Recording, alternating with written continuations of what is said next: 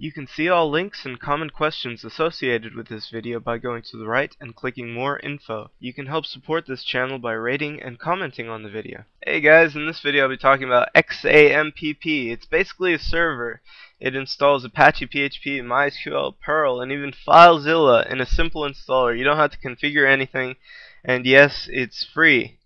It's just a simple server. You run the installer and you have a server on your computer. Well, I'd previously talked about it in my PHP tutorial, but people seem to have problems. So in this video, I'll do a guided install and maybe show you a few examples. Okay, so let's install it. I'm just going to Google search, click the first link, and you can select from different language options at the top of the page. If I scroll down a bit, I can see the downloads: Linux, Windows, Mac, or Solaris.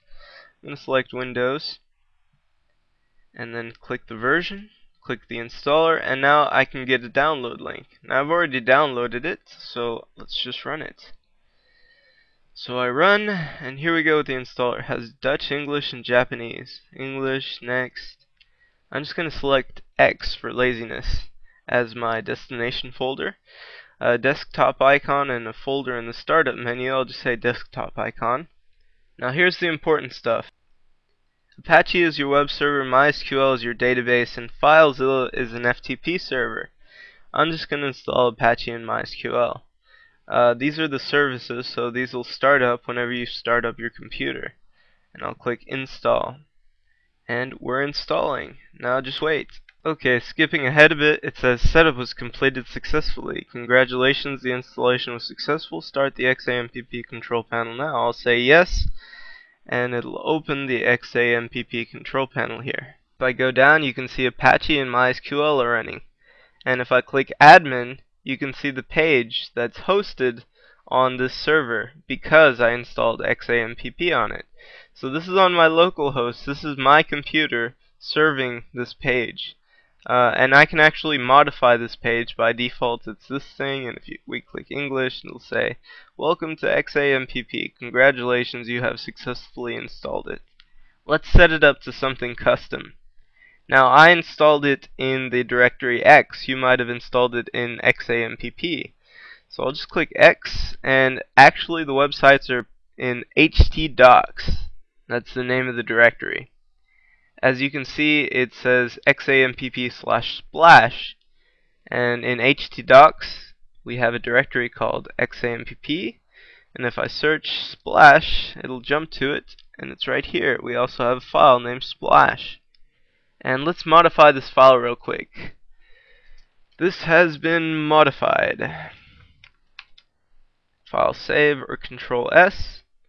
If I go back to this page and click F5, it says this has been modified. So as you can see, this is your server, and you can actually edit it however you want. Let's say you don't want to start on this xampp/splash page. Let me close it. Let me go back to htdocs. And I'll only have one index. You can have it as PHP or HTML, whichever you prefer. I'll set it as PHP. And I'll double click it.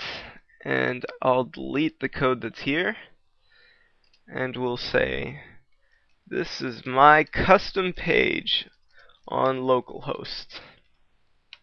I'll Control S to save, or file save, and then let's go to localhost and refresh. This is my custom page on localhost. There you go, you have a server. Also, if it doesn't show up for localhost, that has something to do with the host file on your computer, but you can also access it through 127.0.0.1, which is some kind of alias for the computer's home IP address. So it says this is my custom page, and now you can practice your PHP too, or whatever you want to practice on your own web server. Echo, this is a test, and file save. And there it is. Okay, a few questions people might have. Can you send websites you make on this web server to a friend? Yes, but you don't want to send them localhost because that'll point to their computer. You have to go to Google and say, what's my IP? And you'll get a site, it'll tell you your IP, If your friend can paste it into the location bar and access your site, then it worked. Otherwise, you may have a hardware or software router blocking you. You have to port forward port 80 in order to have it go to your site. I really don't recommend a home web server as a primary host for your website. I mean, it's really great for testing and development. You can create something, modify it, and then just F5 or view it on localhost and you can see the changes. You don't have to upload to a web server. However, there are several disadvantages. For one, you have to keep your computer on all day long. Secondly, many people have dynamic IP addresses, which means your website location may change from day to day. And sometimes it's actually against your internet service provider's terms of service. So it's actually better just to get a free web host, and they do exist. There are several that are pretty decent. If you go to Google and type Jimmy R web hosting, you can see a list of web hosting companies I've compiled. This is my dedicated server. This is where my website is hosted at. It's pretty expensive though. If you want a free host, there's Tripod, Google Pages, GeoCities, FreeWebs. Tripod has limited support for PHP, I think, too. There's also free hosts with advanced features, and I actually really liked AwardSpace. Now, many of these sites actually put ads on your website. So they do give you free hosting, but in exchange they put their stupid ads on it. But it's not horribly bad for testing. If you've never had a website before, it's a perfect place to practice. They give you plenty of bandwidth and stuff. If you want free domains, .com, .net, .org don't exist. Sorry. Usually you're going to get a subdomain.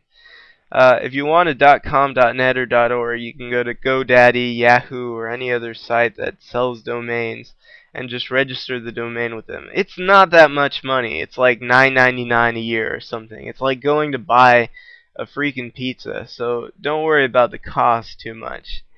For free, you can get co.nr.tk.zones.in and noip. These are some free domain extensions you can get, like mysite.tk or something. They usually come with a catch, but in any case, they're free. Also, there's dedicated or shared hosting. If you want something a little better with MySQL, PHP, and no ads, then sorry, but you're usually going to have to pay. And here's the list of servers I recommend. It's not that much again. It's like $7 a month, so it's really no big deal. Unless you get a dedicated server, which is like $150. DreamHost, Lunar Pages, 1&1, and hosts. There's several really decent servers that are pretty inexpensive, so don't think it's really out of your range. Okay, let me backtrack to the Xampp control panel real quick, and let's talk about MySQL. If I click this admin button, the first time it opens, it should prompt you for a username and password. If you want to set one, go ahead. I really recommend it if you're on a shared network or you don't have some kind of firewall. If you want to easily modify MySQL stuff, you can go to the directory where you installed Xampp, for me it's X, and move phpMyAdmin into htdocs. phpMyAdmin is an easy PHP interface to interact with MySQL. And I can go to any database or create a database, and I can make SQL statements. This is perfect if you want to go through MySQL tutorials, because you can just do it through this form. The traditional way is to go directly by command line. Let me go to the folder I installed Xampp in. I'm going to go to MySQL. I'm going to go to bin, and I'm just going to copy this.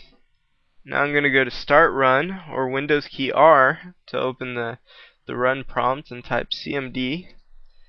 I'll type cd and then the directory. And now I'm in the directory, and now I can say MySQL dash the user is root, or whichever user you entered. If you have a password, type -p, and I'm in MySQL. Now I can start the tutorials, I can start editing, modifying, creating, whatever I want to do. Okay, let's talk about PHP real quick. Your PHP files are located wherever you installed Xampp in a directory called conveniently PHP. From here you can also use PHP from the command line. If I say let's make a new file, foo.php, and let's edit it, and I'll say echo, echo hello. I'll go to file save or control S, and then I'll say let me exit MySQL, and then I'll go to cd/x/php, php foo.php, and now I have just run php from the command line. So that's another option.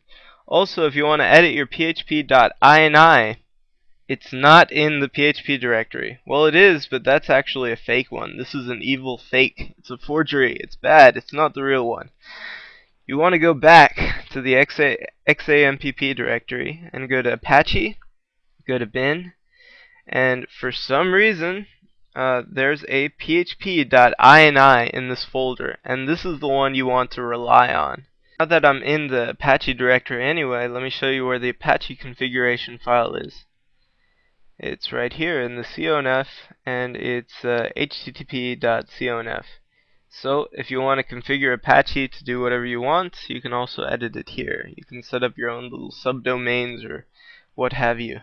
Okay, that concludes the Xampp tutorial. If you want to learn how to set up your own website with HTML and CSS with no prior knowledge needed or software, just search YouTube for Jimmy R. Compton HTML tutorial.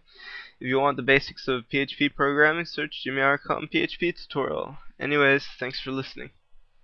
You can see a full list of my videos by going to youtube.jimmyr.com. If you like my videos, please subscribe. Anyways, thanks for listening.